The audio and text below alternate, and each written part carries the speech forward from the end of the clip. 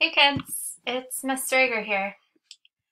Earlier this week, I watched a video about how much time some animals spend sleeping, and I was so surprised by what I learned. Today, I wanted to share what I found with you, and at the same time, we're going to practice some fractions. So, how much do different animals sleep each day? Well, before we answer that, it's important to know how many hours are in a day. How many hours are there in a day?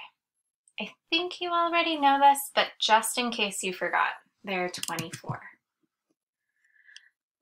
Looking at this chart, we can see what fraction of every day an animal spends sleeping. Notice I included humans. After all, we're animals too. Our job today will be to use the fractions we are given for how much each of these animals sleep and create an equivalent fraction to show exactly how many hours of the day those animals sleep.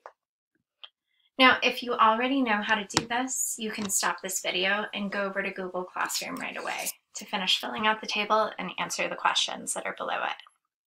But if you're confused, no worries. I'm going to walk you through this.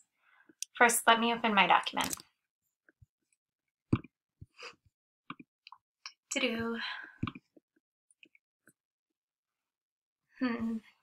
Okay.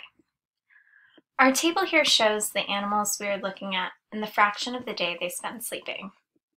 Right now, these fractions are hard to compare because they have unlike denominators.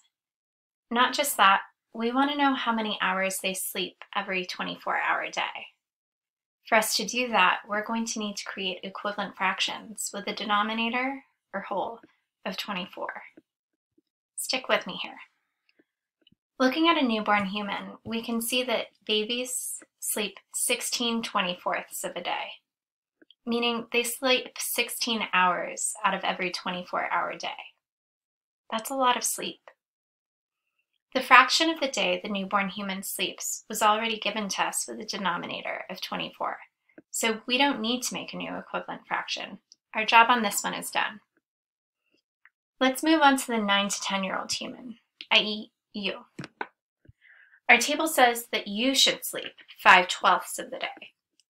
To figure out how many hours a day that is, we're going to need to create an equivalent fraction that reflects how many hours that equals a day, which again is 24 hours.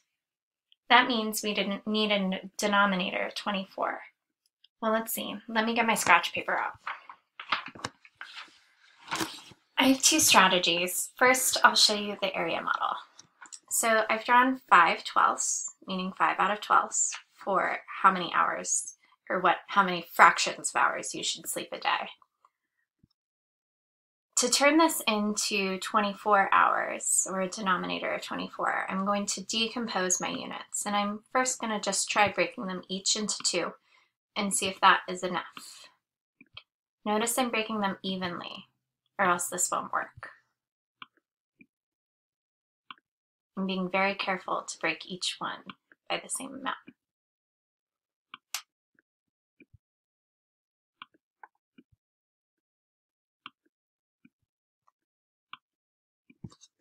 All right, let me see if I have 24 units in all.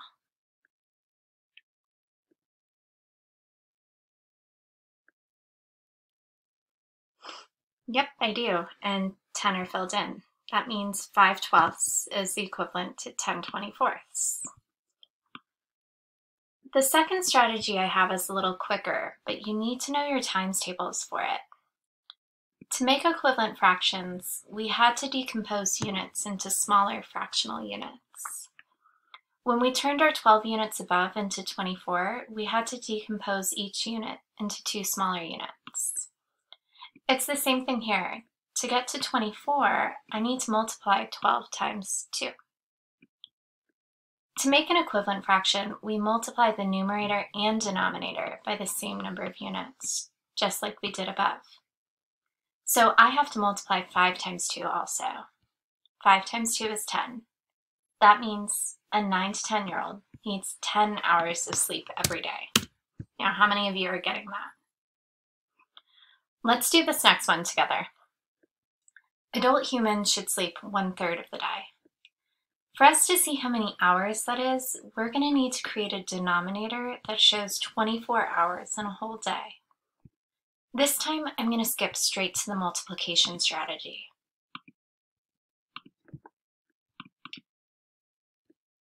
Three times what equals 24? Let me draw my arrow. I know I'm multiplying, but let's check our times table chart to see how much I need.